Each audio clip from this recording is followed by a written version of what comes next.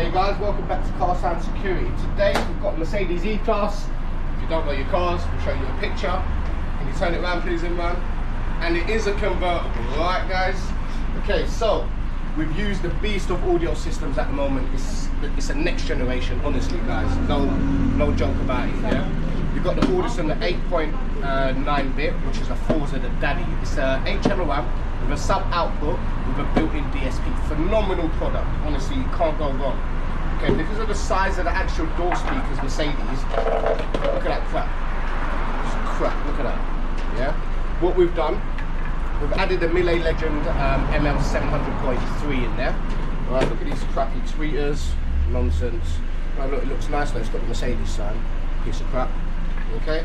For the tweeters, we replaced them obviously with the Miele Legend, the ML280.3. Okay, phenomenal speakers and tweeters. Because of the size that you've got, these are the only ones you can really use that's out there.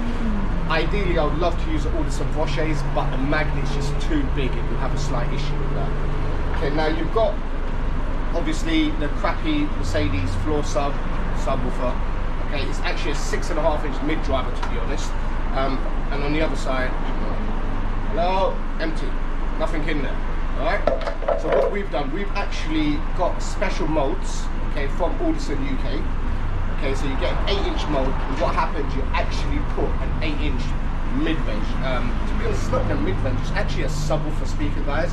It hits so deep, you'll be so surprised, providing you know how to tune. Okay. I've got a friend that does the tuning, and his name starts with L. Okay. So what we've done on this one as well, to get that bottom end, okay, my mate, his name starts with an L, he's tuned it to only hit the low notes, okay?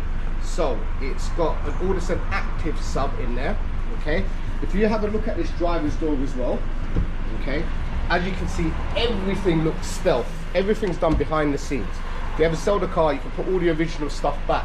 Also the kick wells, okay, they go on both sides. I know the factory, the tight gets Mercedes only give you one on one side, okay, on the passenger side, but you actually have the tooling and the molding on this side as well, on the driver's side, guys. So don't be afraid, rip that carpet out, okay? What we've done here, okay, you've got the DRC controller, so the customer has full capability of switching off subs, fading it to front, rear, left, right, how he wants it, if he's got passengers, and everything is done on the factory system. Remember guys, you can't change this, so don't try doing it. Okay, this is not a DIY job, this is why we're here. Okay, so have a listen to this, and on request we can play classical music guys, yeah?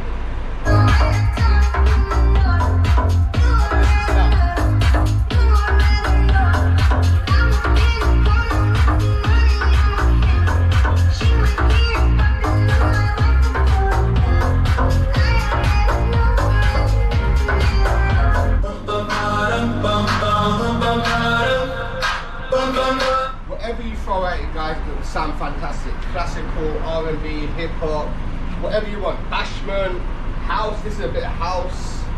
Oh